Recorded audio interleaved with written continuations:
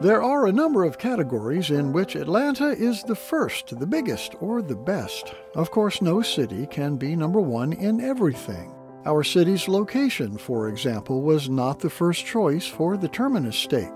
Atlanta is number 2 in electric car sales. We have the country's second largest concentration of federal employees, the second largest oil painting, the second largest theater organ, and the second most shopping center space in the nation.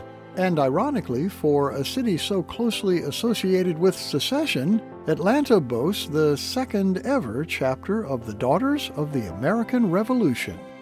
This is Lance Russell, and that is not the first Stories of Atlanta.